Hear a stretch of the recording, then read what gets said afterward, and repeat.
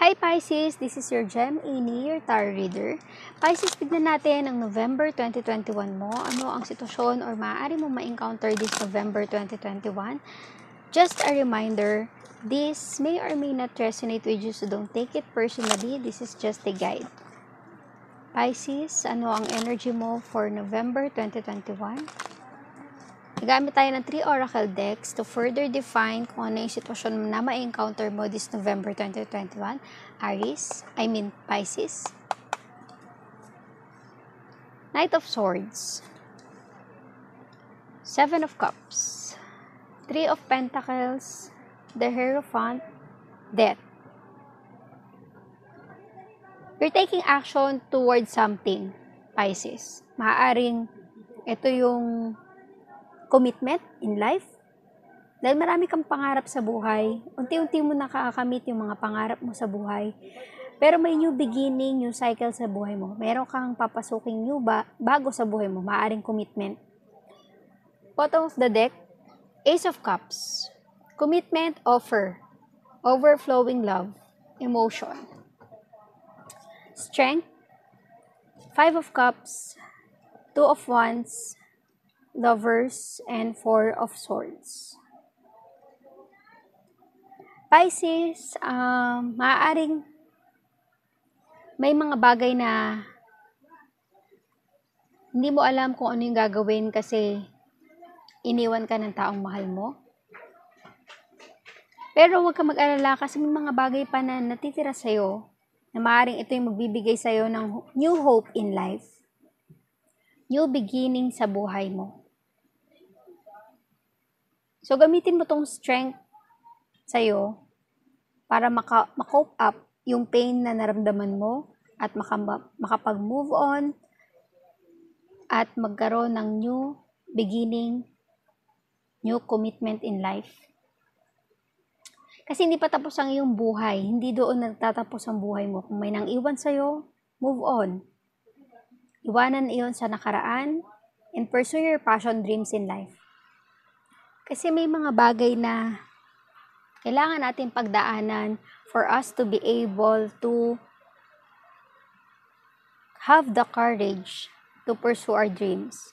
Kailangan nating pagdaanan itong mga pain and hardship na ito para maging matatag sa mga desisyon na gagawin. Lalo na ikaw, meron kang desisyon, malaking desisyon na gagawin sa buhay mo, commitment with someone.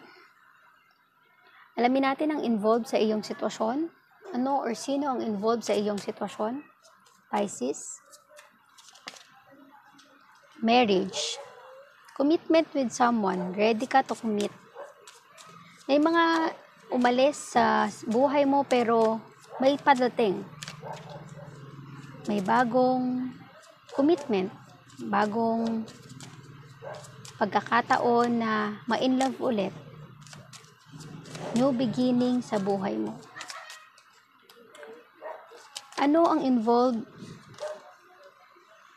sa iyong sitwasyon?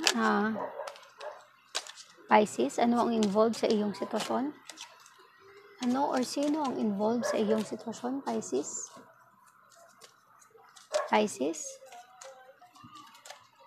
May mga nakaka-appreciate sa'yo, kaya huwag ka malungkot.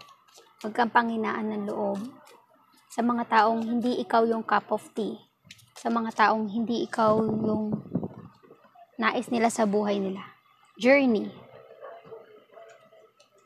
Paglalakbay. Maaaring malayo-layo pa yung tatahakin mo para makamit mo yung mga nais mo, pero just pursue your dreams in life.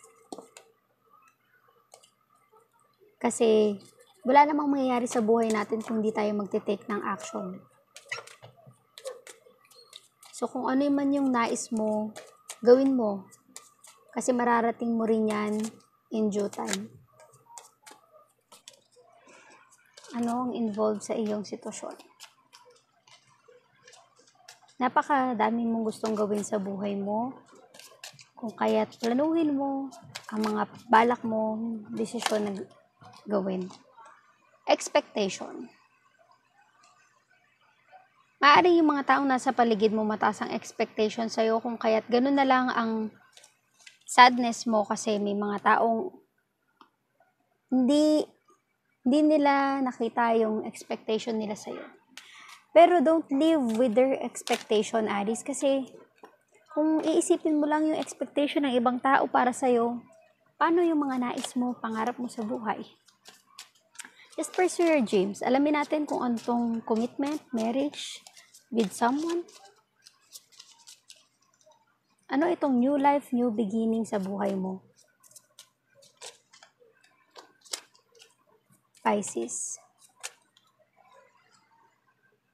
The Chaser. Chaser is codependent relationship, fear of abandonment issue. So, maaaring energy mo ito, Pisces, kasi naiwan ka na. Maaaring iniwan ka ng mga taong mahal mo sa buhay. Iniwan ka ng mga taong pinagkatiwalaan mo. So, ikaw, you have the fear of losing someone. Fear of abandonment. Huwag mong hayaan maging hadlang ito sa commitment na nais mong mangyari sa buhay mo, sa marriage and love na nais mong i-commit sa isang tao. Huwag mong hayaan na ito ay makaka-apekto sa'yo at sa relasyon niyong dalawa.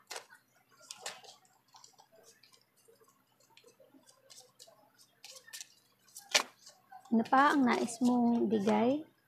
Photograph. Looking at your photos, missing you, nostalgia, make new memories. Maring sa ngayon, hindi mo pa kasama ang taong mahal mo sa buhay, pero in due time, you are ready to take action towards commitment. The Sword and Rose. Clarity, truth, revelation, solidarity, force, honor, protection, power.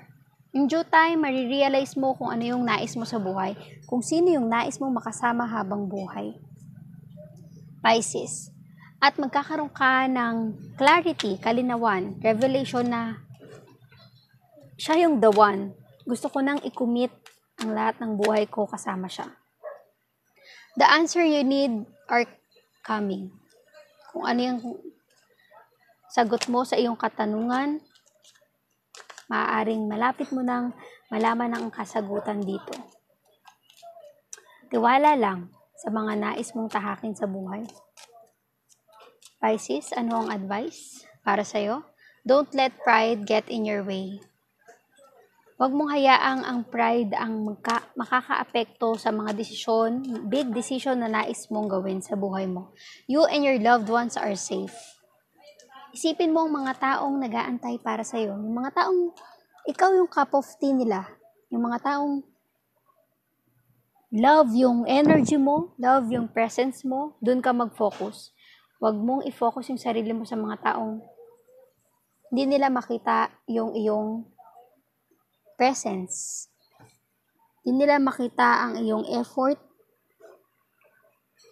at hindi nila makita ang iyong kahalagahan. So pursue your dream, commit to the person you love, and indulge with the new beginning that is coming for you, Pisces.